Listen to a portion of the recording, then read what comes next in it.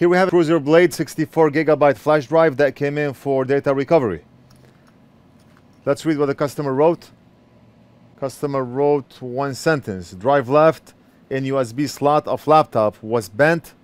Drive is not readable. Informative and straight to the point. And I do see the bent shell right here. And the motherboard is right there. The motherboard is not bent. I do not see any bending on the board itself, but I do see bending on the shell. Let's take a look under the microscope and see what's going on, and if we can save this drive. Oh, I do see a crack right off the bat.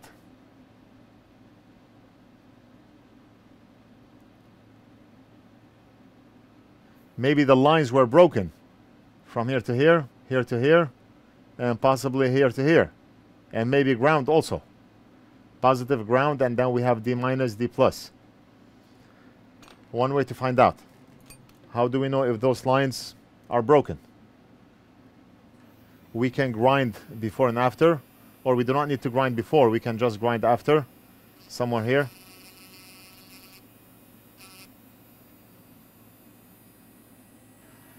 And then we can grind right here and right here.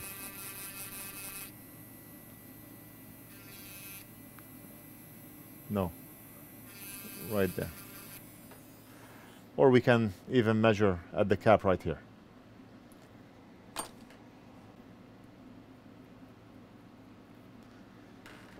Multimeter in continuity mode.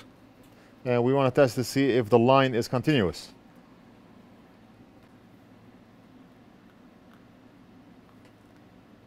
We're going to measure from here to here. And the line is continuous. We're going to measure from here to here, and the line is not continuous. So the line is broken from here to here. That line, that trace, is very thin, and it breaks easy. What about from here to here? And that trace is broken as well. What about our 5 volts trace? From here. Alright, so we do have VCC, we do have a ground, but those 2 traces in the middle are broken. No problem. No problemo, senor. Let's zoom in. Just like that.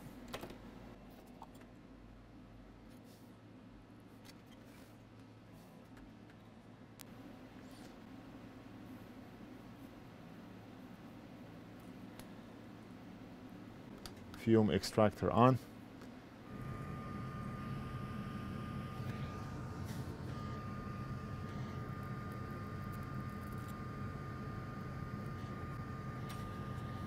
Right now we're going to use the NF.mini pen because the other tip, my Weller tip, is too big for those traces. I did go over this pen in a previous video and it's been a top seller since. It's amazing.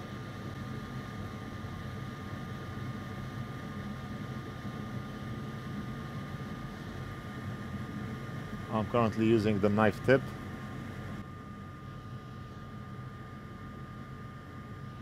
That's wire 1.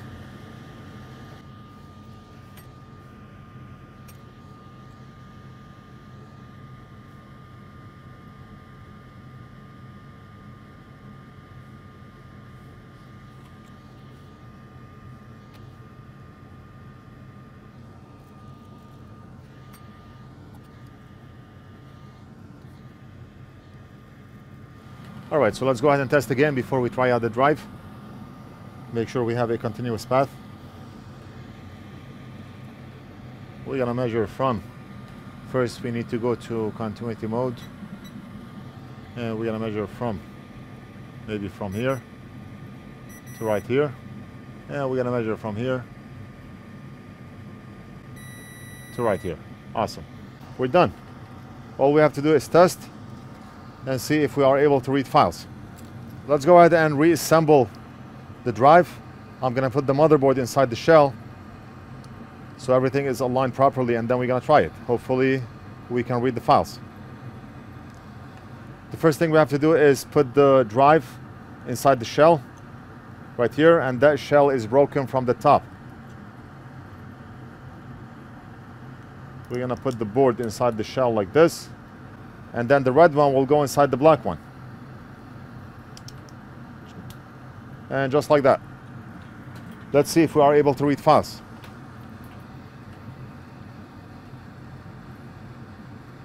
And why is the fume extractor on?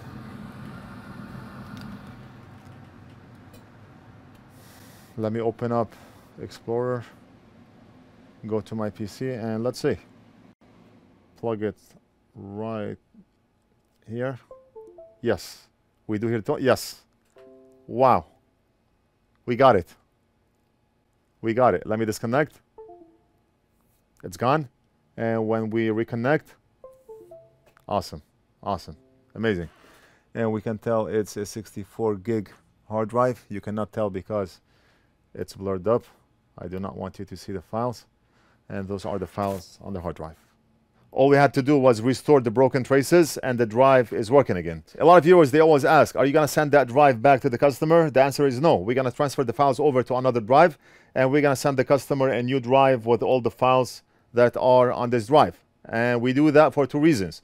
Reason number one, what if we send that only drive that contains the file for the customer in the mail, and the mail got lost? Then what? The files are gone. And then the customer is going to tell you, I have millions of dollars worth of information on that drive, and you lost my drive. I did not lose it. The mailman lost it, so that's a different story. But I do not want to put myself in that position where I have to explain why the drive got lost or how it got lost, or have to communicate with the post office or whatever carrier that we ship this drive with.